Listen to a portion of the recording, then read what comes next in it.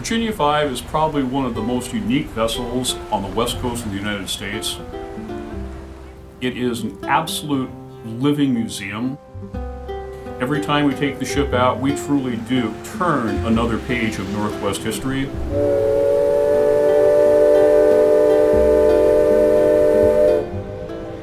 The Virginia 5 is the last remaining wooden steamship, passenger, propeller-driven vessel of its kind in the western United States. It's very unique. It's an important part of Puget Sound maritime history. There's just something weird and satisfying about being on a 100-foot-long antique, just screaming down the waterways. Sort of an awe-inspiring experience of just, I can't believe I'm actually doing this.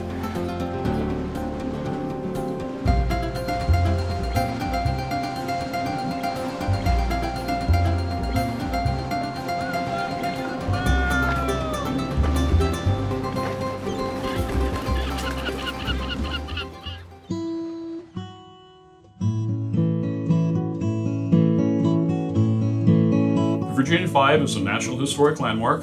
It is one of only 2 vessels of its type still in operation in the continental United States. That is a wooden hull, propeller-driven steamship. It's probably one of the very few places in the country where you can actually see a working steamboat in operation, and it's just a heck of a lot of fun to take out. Probably the most interesting feature of the Virginia 5 is the reciprocating steam engine, which is in back of me. There are very few steam-powered vessels, period, in the United States, and even fewer with reciprocating engines, probably only half a dozen. There were just hundreds of these boats, and there was one. We're very proud of the Virginia 5 as the last of the steam-powered Mosquito fleet, which is absolutely and historically correct. But really her significance far exceeds what that regional status alone tells you, because well over 100 years' time, from the early 1800s up until the 1930s, all over coastal United States there were ships like this that performed in a trade exactly like this. But there are only 2 out of thousands that remain as living ships, and this is one of them.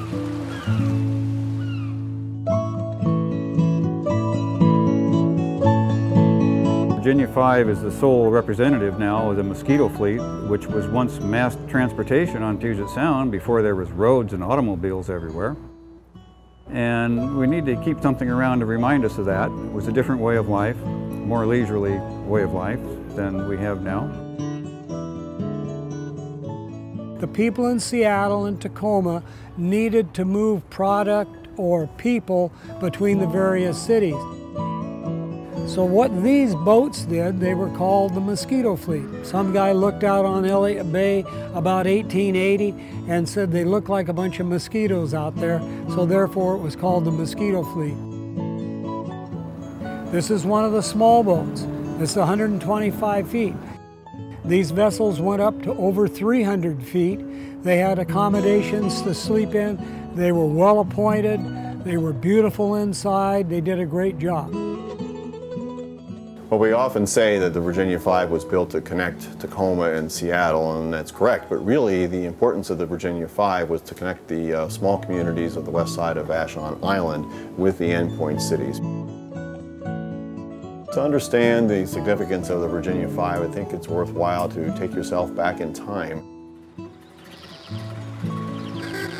If you grew up on an island like Vashon Island in a little community there whose primary communication with the rest of the world was by way of steamboat, you can get some idea of what that was like. These little communities with steamboat wharves, those wharves were like the small town train station inland anywhere else in America. There was your connection with the world. So for example, if you were a husband and father, you may have worked at one of the sawmills or the shingle mills for your work week. That might have been 6 days or longer, and lived as a boarder someone's home or in a boarding house in Seattle or Tacoma or other places, and then come home when you had the opportunity on the island. And so you would go and you would make that commute on a ship like this. If you were a wife and a mother raising a family in that situation, maybe you had hens or berry patches to augment the family income. If you had those products had to get to market, they would go on the decks of a ship like this. Maybe you wanted to get some new kitchenware or splurge on a new set of dishes. You didn't go online to Amazon.com to order something or hop in the car and go to the local discount department store. You got it from the Sears catalog. And that order was filled in the big warehouse building in SoDo where Starbucks is now. And that came by mail, it came on the decks of a ship like this.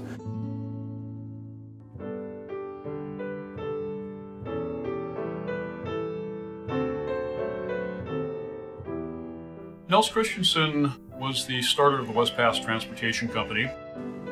He lived on the west side of Vashon Island, which is called Covos Passage, also known as West Pass, and he wanted to find a reliable way of getting farmers with their produce from Tacoma to Seattle and service the towns on Vashon Island and the Kitsap Peninsula.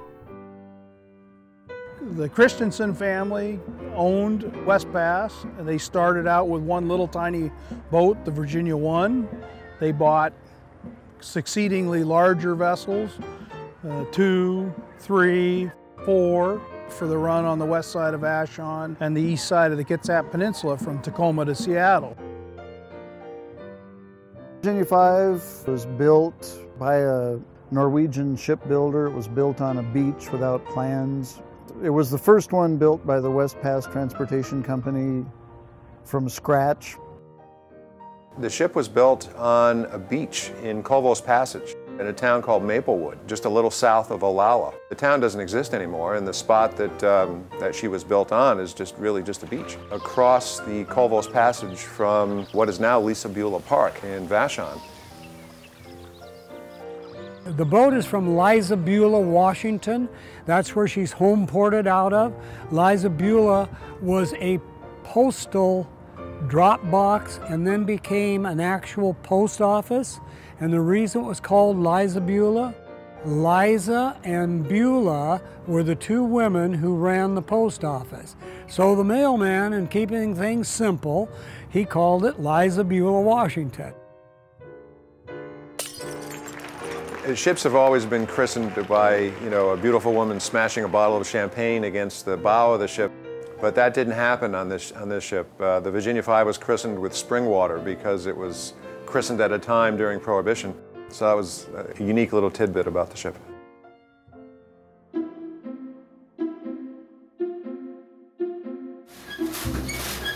The engine, it's a triple expansion, double action, reciprocating steam engine. And it was state-of-the-art engine technology in the 1800s. The engine was casted in 1898 and it was assembled in 1904. This engine was originally installed in the Virginia 4. Originally it's called the Tyrus. And it was taken out of the 4 and reinstalled in the Virginia 5 in 1921, and the ship was launched in 1922. So the engine is quite a bit older than the ship is. The engine was built at a small machine shop down here on the Seattle waterfront, Heffernan Engine Works, and it was a handmade engine when it was built, and it's still like that. Light off! It's a triple expansion engine because the high pressure steam is expanded in stages to lower pressures in larger cylinders and continues to do work in the engine before it exhausts into the condenser. The concept was invented about 1880 to enable steamships to compete with sailing ships at sea and burn less fuel than they had been burning before with more primitive, low-pressure engines.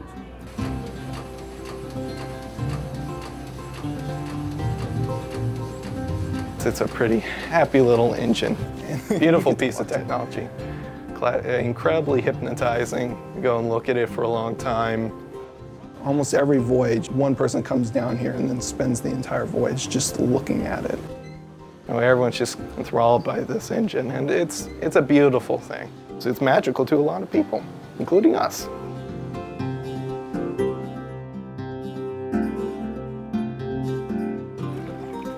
The one thing about the Virginia 5, which is completely different than any other boat you will be on, is that we have absolutely no control over the engine from the wheelhouse. The only thing that we can do is turn right and left. We use the engine order telegraph right behind me to signal down to the chief engineer, who then has to change the speed or direction of the engine. When I started as a fireman on board in 1966, she steered with manila rope, and there was no power steering at all. So was the Virginia 5 upper body workout. That's right. Also, she didn't have a telegraph in those days. She had a gong and jingle. The bell pulls on the wheel stand. So if you're stopped, why one bell is half ahead or two bells is half astern. The jingle is full. Jingle one bell is slow ahead, or jingle and two bells is slow astern. And that's how we did it, and that's how most of these passenger steamers operated. And then we have our two whistles pull cords here. The red one is for our two whistles that are on the smokestack back here. And those steam horns are tuned to a particular sound, and people would know which boat was coming in and what time that boat would be at the dock, give or take a few minutes, and what time that boat would leave for shore, give or take a few minutes. I'll never forget the whistle. And even today, to hear that whistle in the distance, I mean, I was out in my backyard and I heard it, and it's like a dog hearing its master's voice. I just immediately perked up and I thought, that's the Virginia V. And I just literally ran down the hill to watch it come in. That sound of the whistle, you know, I would recognize it anywhere.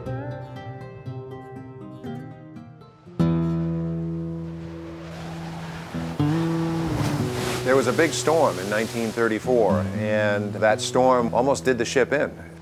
The ship was returning to dock at the ferry landing at Olalla.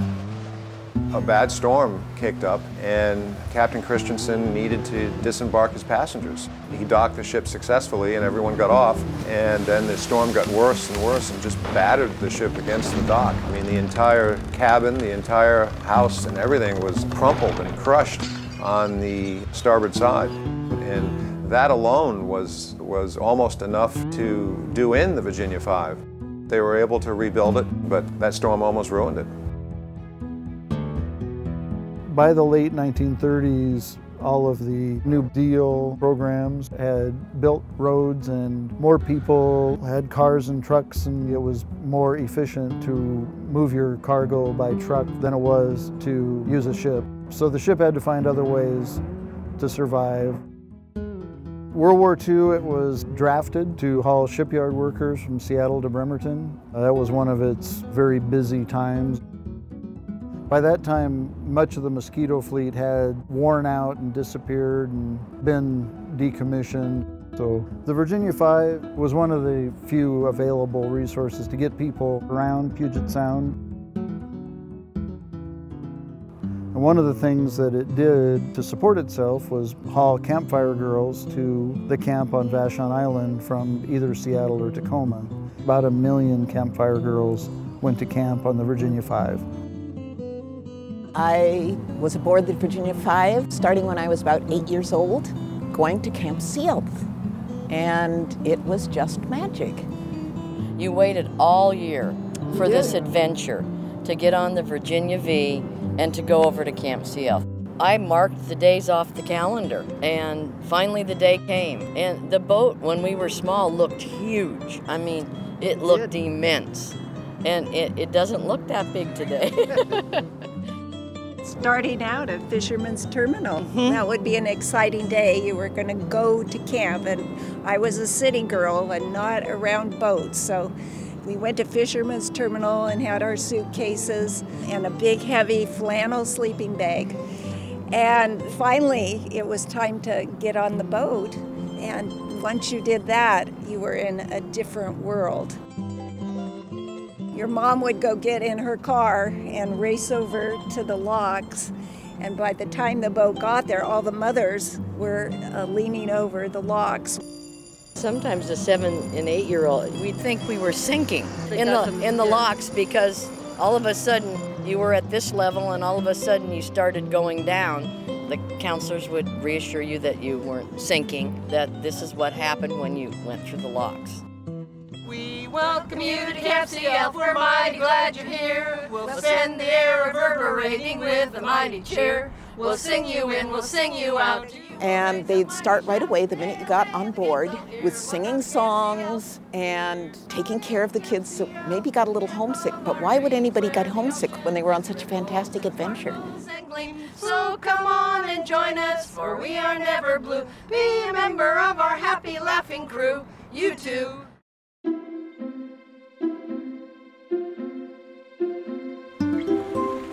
Virginia 5 is one of the sole remaining ships of its type, so it's pretty great that we've been able to save this one. And it took a lot of dedication.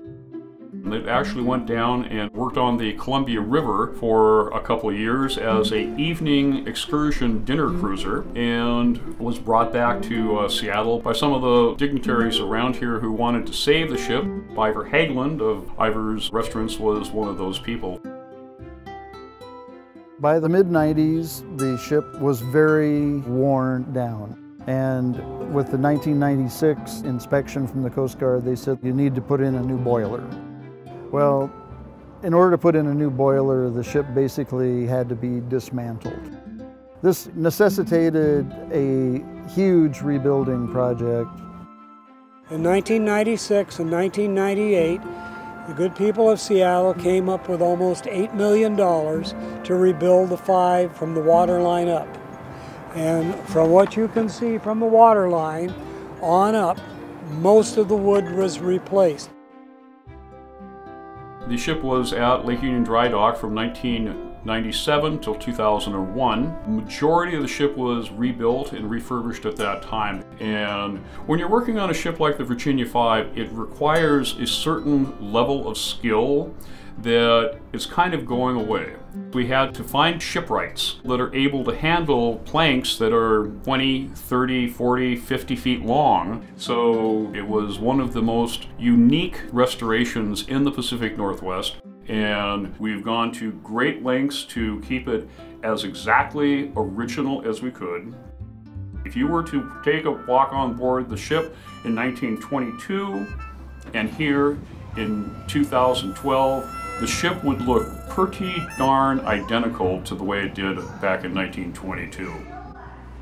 And when we took her out of the shipyard, she was, and still is, the queen of the Northwest as far as I am concerned.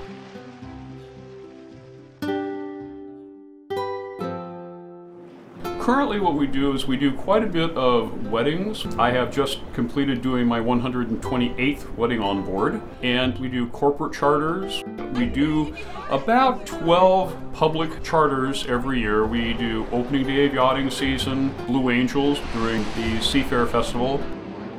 We'll do Christmas cruises. We always take the ship out for special people's cruise every Christmas, and it's just a fun thing to do. I've got the best hobby job in the entire world. I've got the biggest toy. I've already won. That's so cool!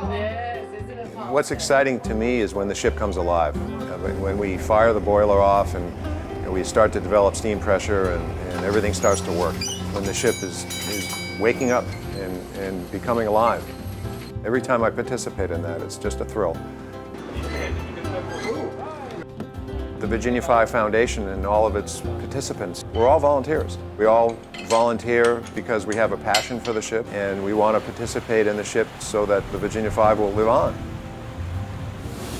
Yeah. Okay, so are we ready to light off? You gotta put the igniter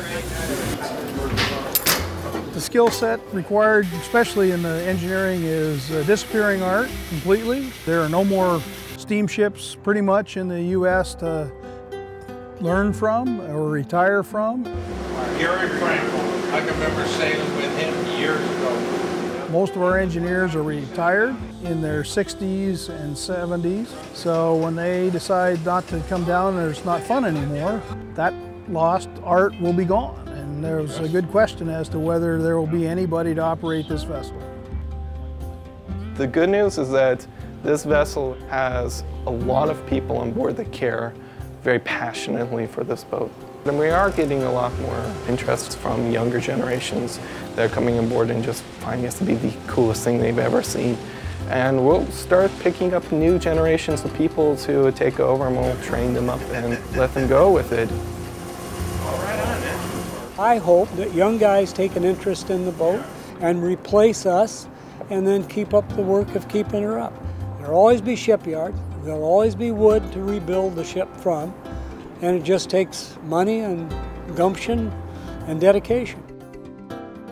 This is probably my 4th time on the Virginia 5, and what I like most about this was just the history that's being preserved with this ship. I mean, steam power itself was one of the things that built this country, and having something that's a working 100-year-old plus steam engine on the Virginia 5 is absolutely mind-blowing to me. Well, I hope that we can keep her in operation, because that's what really distinguishes her from any other maritime historic artifact, is that she's still a living ship, and that's extraordinary. And with the help of our volunteers and our donors, we aspire to maintain her as long as we can. We know there's a lot of people that love this boat and have put in many, many hours to keep it happy. And it's going to last a long time.